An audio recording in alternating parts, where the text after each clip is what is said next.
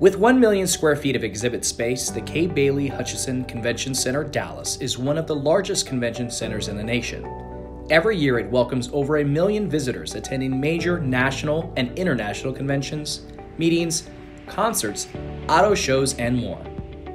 You know, one of the most important industries we have in Dallas is the convention and visitors and tourism business, and we would never have great conventions unless we have a great convention center. Investing in that property, it was one of the most important things that the city of Dallas ever did. It all began in 1957 when the Dallas Memorial Auditorium opened its doors at the corner of Canton and Akard Streets.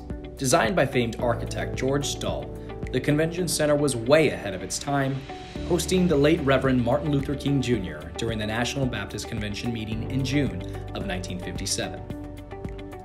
In the 1950s and into the mid-1970s, the Dallas Memorial Auditorium was the premier concert venue for North Texas, hosting popular musicians like the Beatles, Elvis Presley, Led Zeppelin, The Doors, and The Who.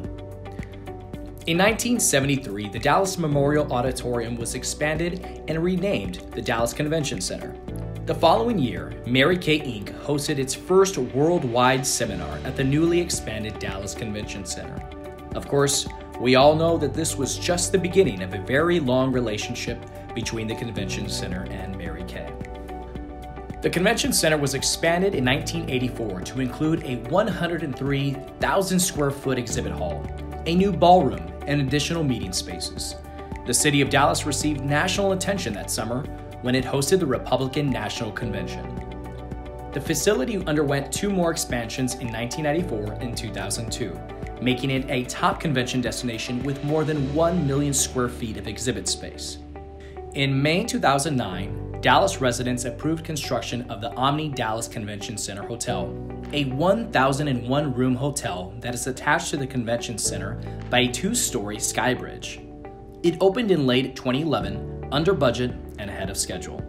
2 years later, the Dallas City Council made history and renamed the convention center after U.S. Senator K. Bailey Hutchison, making it the nation's first convention center ever to be named after a female.